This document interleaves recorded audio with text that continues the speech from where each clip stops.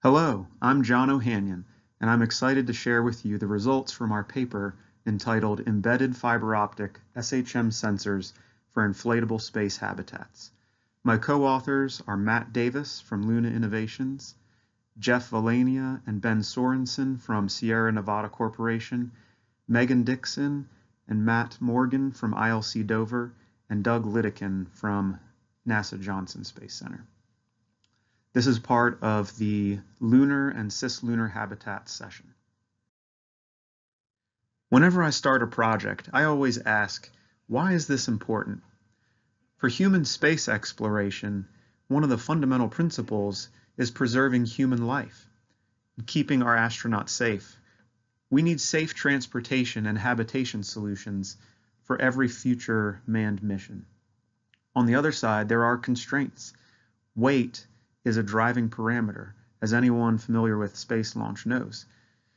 Inflatable structures give the highest ratio of living volume to launch weight. For this reason, this cost-effective solution is being evaluated for future missions like Lunar Gateway and Mars missions. However, these flexible structures do raise some concerns. Are they safe? Are they reliable? And that's where structural health monitoring, or SHM, comes in.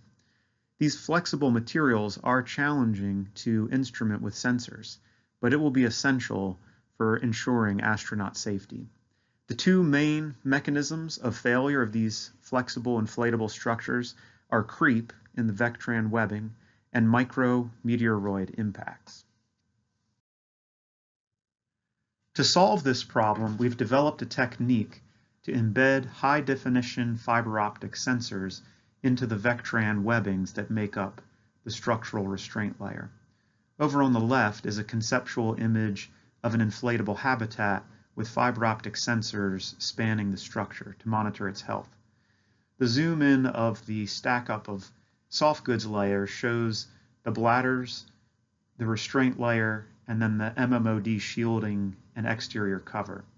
Our high-definition sensors would be in the restraint layer made up of Vectran or Kevlar webbing. The fiber optic sensors provide distributed measurements of strain and temperature with data spacing of 0.65 millimeters along a 10-meter sensor. This is leveraging Rayleigh backscatter that is inherent to all optical fiber. These fiber optic sensors are woven in on the loom of the webbing manufacturing process. Then once they're in the full structure, they can detect creep, loading, and damage throughout the entire inflatable habitat. We proved this concept using a subscale inflatable test article that was fabricated from representative materials and manufactured by ILC Dover. You can see in the center picture the assembled test article. On the left you can see the overall dimensions, 0.6 meters or 2 foot diameter and 1.2 meters long or 4 foot in length. The Vectran webbings are attached modularly for the sensing straps. All the other straps did not have fiber optics embedded, but the sensing straps were modularly integrated using shackles or buckles to be able to remove and replace sensing straps so that we could try different configurations. We could replace damaged straps, and this worked very well for us. The first type of sensing we looked into was response to pressurizing the inflatable. Over on the left, you can see the layout of the sensor in one axial strap, so it goes up the left side and comes back down the right side, and there is a 180-degree turnaround at the top. The plot in the middle shows the distributed strain data measured by the high-definition fiber optic sensor, and along the x-axis is the length of the sensor, and on the y-axis is the strain measured in microstrain. Inside this dotted area is the left sensing region of the fiber, and this dotted region over here is the right sensing region. You can see that these are sort of a plateau of strain that goes up and down as the pressure is increased.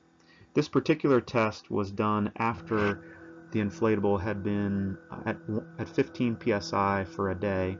We deflated it and reinflated, and we were monitoring the strain during that reinflation.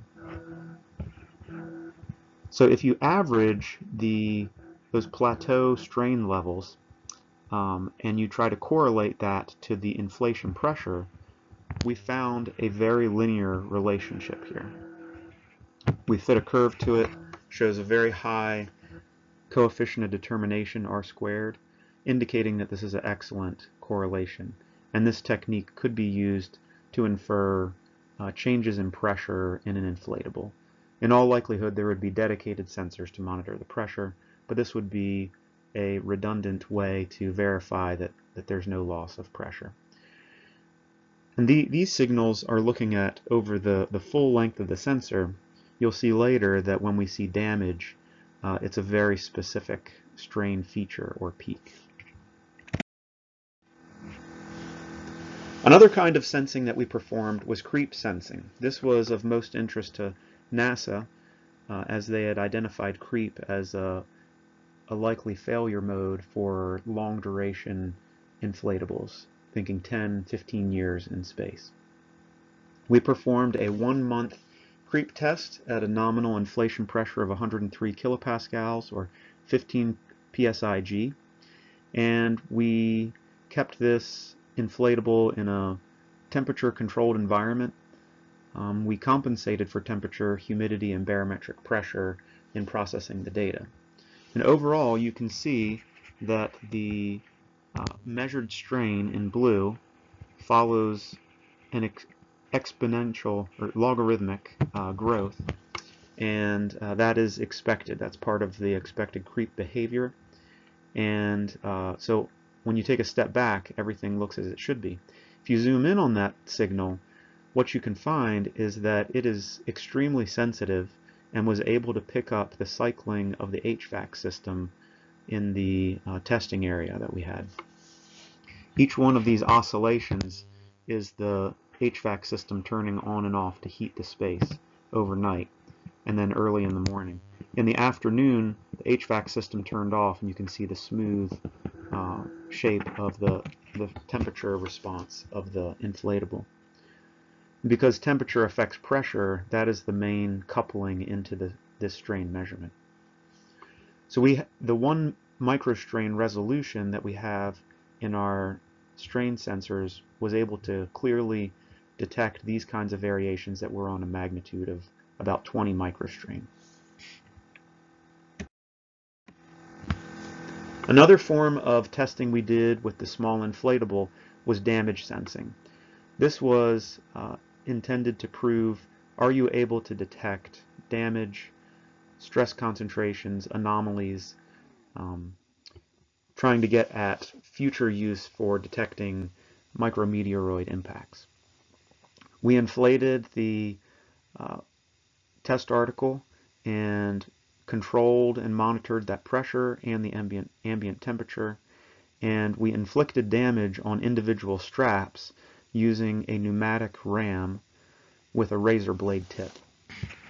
So here in this image, this is the inflatable, and this air compressor is powering this pneumatic gun, and this is the razor blade on the tip. There's also a metal backplate that goes behind the front webbing and in front of the back webbing, so that we never would rupture the test article. And we also actuated this remotely for safety purposes. We were able to inflict 3mm cuts on the edges of these 25mm wide straps, and you can see an example of a cut right here.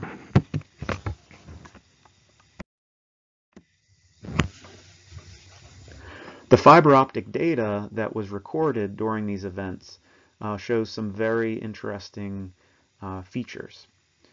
This is a high definition strain profile.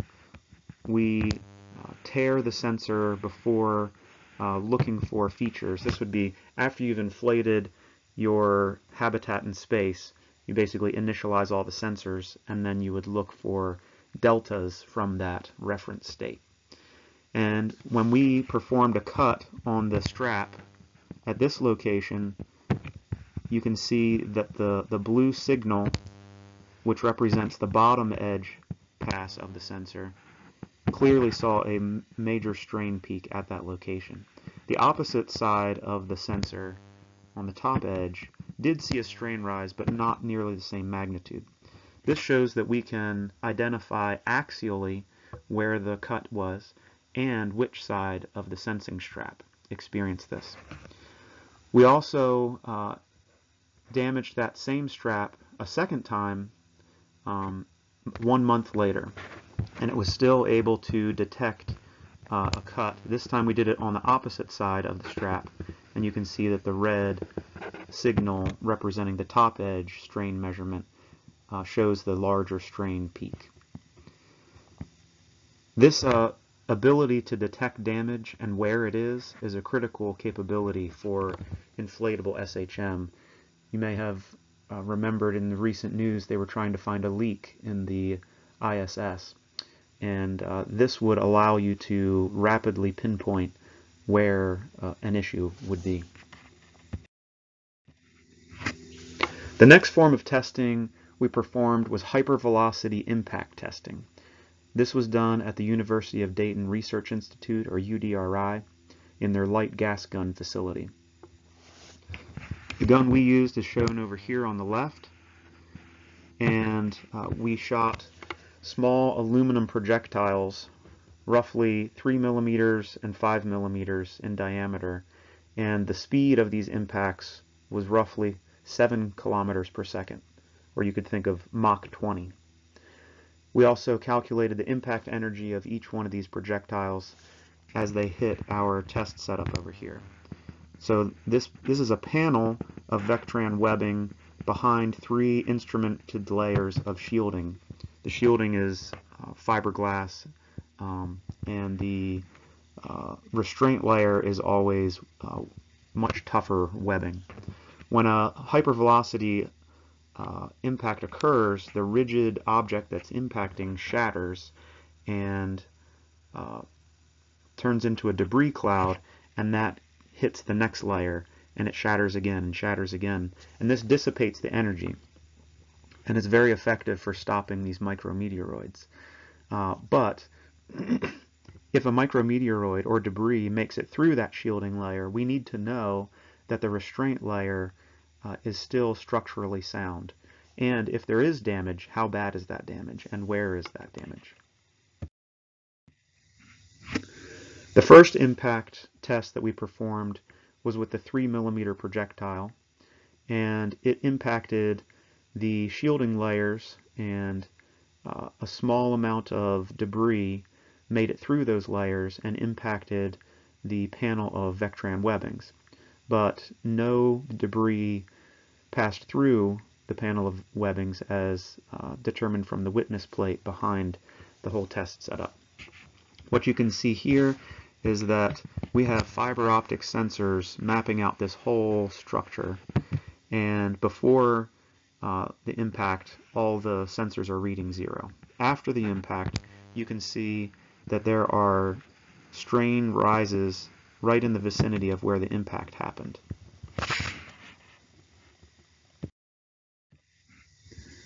The second impact was a higher energy projectile, roughly 4 times the amount of energy, and it did pass through all of the shielding layers and penetrated and passed through the Vectran webbings. So this would simulate a catastrophic impact for an inflatable if it's made it through all the shielding and has passed through the structural restraint layer. Then it would be getting to the rubber bladder layers that are holding in the air pressure. What we can see this time is that the impact was so violent it actually shifted and broke one of the webbings, and the 4 fiber optic sensors that were in this setup, there's one fiber optic sensor that goes on the vertical outside one fiber optic sensor that goes on the horizontal outside, and then one sensor that does the vertical interior, and one sensor that does the horizontal interior. It turns out that the center sensors were damaged or destroyed. One of them stopped operating completely. The other was returning a partial signal. So we can detect from this type of catastrophic impact that if a sensor in a particular vicinity stops working, we know that something serious has happened. The adjacent sensors are still functioning even though they've experienced this huge impact, and that can help you to localize these larger, more dangerous impacts. So those results were very encouraging and have motivated maturing the technology to a point where it could be considered for a future space mission. We are doing a NASA tipping point project right now, and the point of that project is to raise the TRL, or technology readiness level, of the technology and consider it for future designs. We're leveraging some work that Sierra Nevada Corporation has done with their large inflatable fabric environment, or LIFE. This is a photo of the full-scale LIFE module at NASA Johnson Space Center. This was done under the Next Step 2 program. We're going to use a 1/3 scale model of that and instrument it with fiber optic webbings, 4 hoop webbings and 4 axial webbings, and we're going to test that inflatable in the vacuum chamber at NASA Johnson Space Center. This will be a 2-month creep test where we will be able to observe what the fiber optic sensors are reporting, and we're going to compare that to photogrammetry measurements, or digital image correlation, DIC, as that is one of the recognized methods of determining strain in these flexible structures. So this test will validate the fiber optic measurements, and will also give us insight into what kinds of strain features might arise before a failure occurs. To summarize the technical accomplishments of this research effort, we have developed a new technique of embedding fiber optic sensors in the flexible soft goods of an inflatable habitat to perform structural health monitoring. These multifunctional sensors can detect important things like creep, impact damage, and also independently measure pressure variations in the inflatable. We also performed hypervelocity impact tests at 7 kilometers per second on panels of Vectran webbing, and we were able to detect the damage and its location.